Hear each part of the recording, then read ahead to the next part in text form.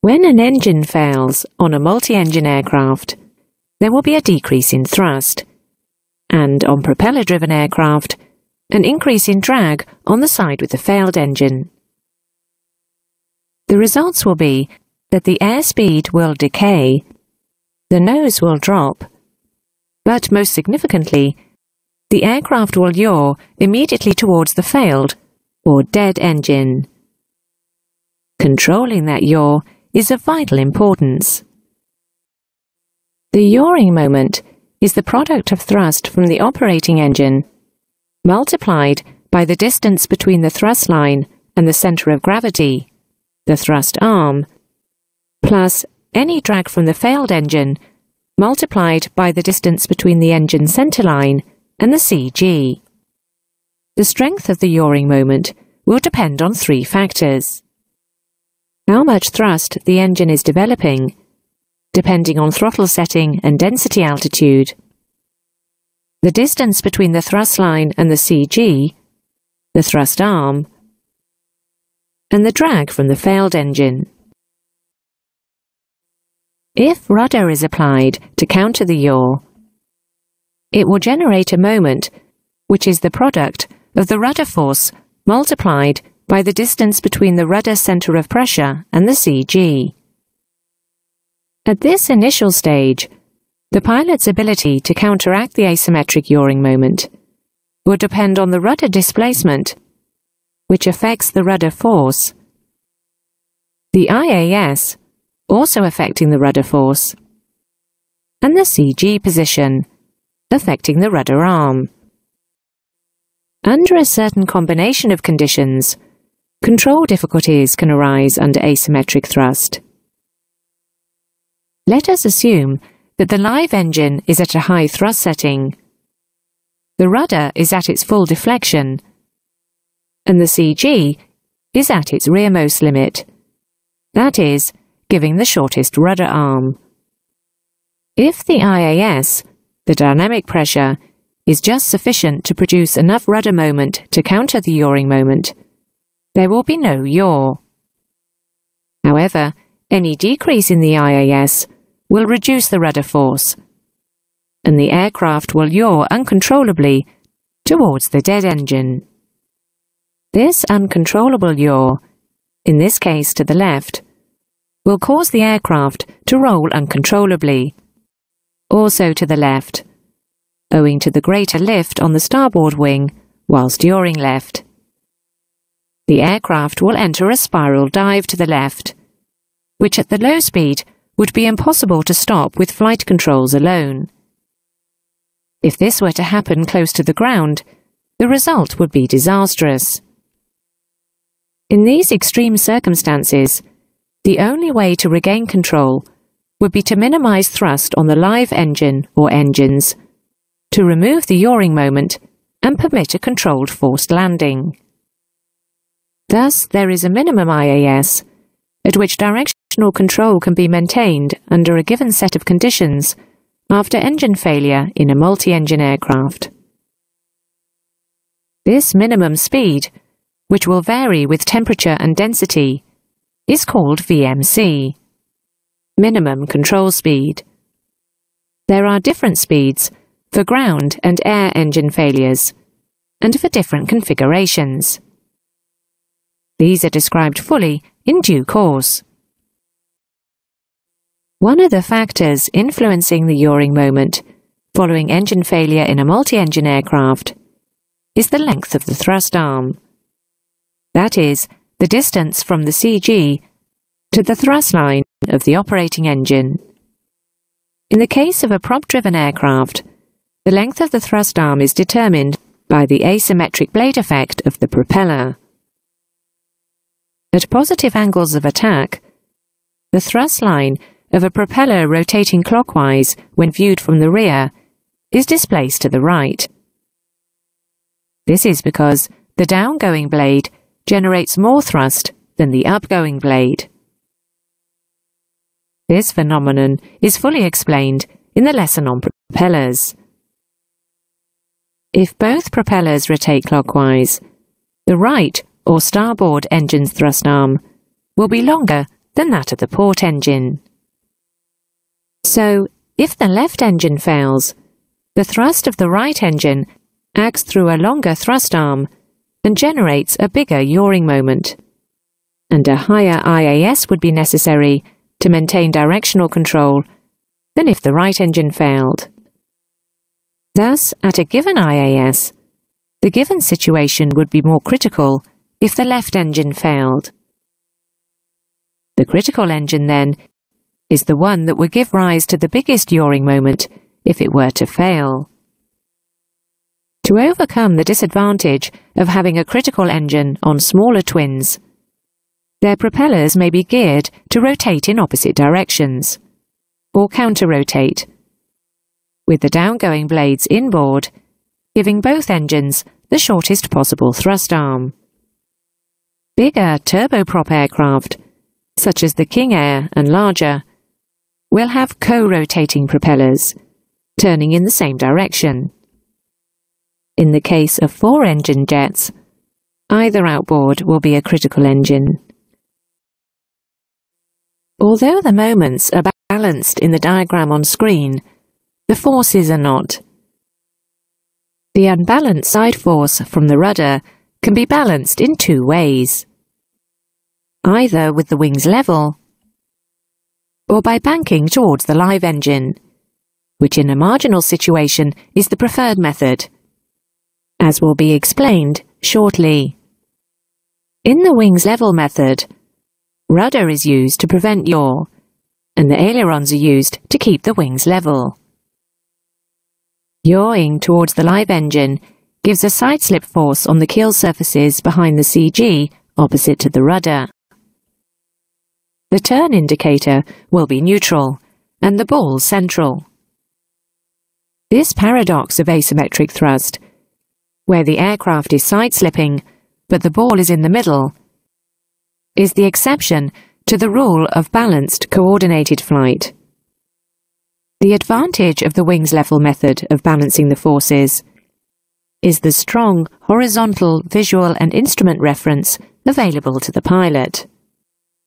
The disadvantages are that extra parasite drag from the side slip will reduce climb performance, which would be vital when close to the ground, and that there is a possibility of fin stall if the side slip angle is excessive, which would worsen directional control problems considerably. It is more aerodynamically efficient to balance the rudder side force by banking towards the live engine, so that lift gives a lateral component to oppose the rudder force. The bank angle must be restricted to 5 degrees to prevent significant reduction of the vertical lift component.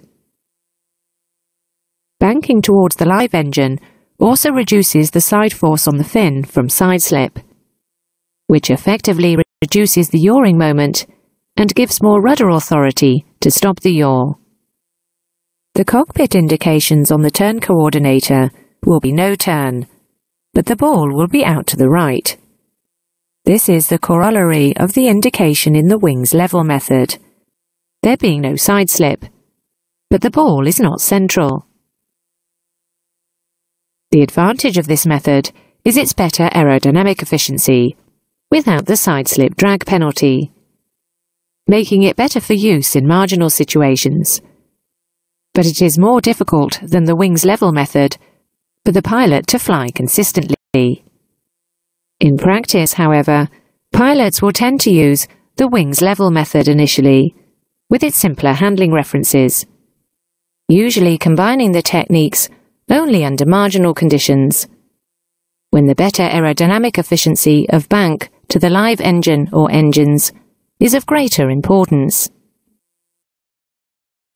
The rolling and yawing moments, and the power of the flight controls to balance them, will determine the controllability of an aircraft with asymmetric thrust. These rolling and yawing moments are affected by thrust on the live engine. Yawing moment increases with thrust, and the further out the engine is mounted on the wing, the larger the moment. Thrust is greatest at low speed and maximum power. Thrust reduces with increases in altitude and temperature, that is, higher density altitudes. The worst case for an engine failure is thus after takeoff at sea level on a cold day. The drag from the propeller itself will depend on whether it is stationary, windmilling, or feathered, but there will always be some contribution to the yawing moment.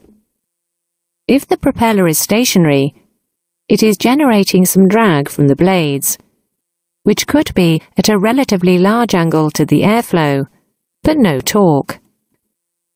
A windmilling propeller will produce a large amount of drag, being driven by the relative airflow, generating both drag and torque. The propeller will also have the load of turning the dead engine, unless an automatic decoupling device is fitted. A feathered propeller will cause the least possible drag. There is no torque, since it is not rotating, and the parasite drag is at a minimum, with the blade's edge onto the airflow. If both engines rotate clockwise, the right engine has a longer thrust arm, and failure of the left engine gives a greater yaw moment. This asymmetric blade effect, or P factor, is absent with counter-rotating and contra-rotating propellers, and of course on jets. The aircraft rotates around its CG, but its fore and aft position has no effect on the yawing moment from a failed engine. The rudder arm is affected, however, with an aft CG giving the worst case with the least rudder effectiveness. When the engine turns the propeller, the equal and opposite reaction tries to turn the engine the other way, the torque effect being to roll the aircraft to the left. If the left engine were to fail, it would result in a bigger rolling moment to the left. As with asymmetric blade effect, this happens only with co-rotating propellers. Note, however, that if the propeller is windmilling, the torque is reversed, but is much less than the torque of the live engine. Any propeller-driven multi-engine aircraft will suffer a loss of lift from the slipstream-induced faster airflow over the wing behind the failed engine. The reduction in total lift will give a tendency to descend, but more importantly, a roll towards the failed engine. The roll is exacerbated if flaps located behind the failed engine and its counterpart on the live side are down, owing to the higher CL. If the aircraft is being flown wings level asymmetric, it will be side-slipping, and the dihedral of the forward wing, in this case the port or left wing, will generate more lift, compensating in part for the loss of lift from the slipstream. Any weight increase will require a higher angle of attack at any given speed. This will have the result of increasing asymmetric blade effect with a bigger yawing moment, and partially masking the fin and rudder, making them less effective. Ultimately, the most important element in the control of the aircraft under asymmetric conditions is dynamic pressure, which is a measure of the calibrated airspeed, CAS, which is, in turn, indicated airspeed, IAS, corrected for position error.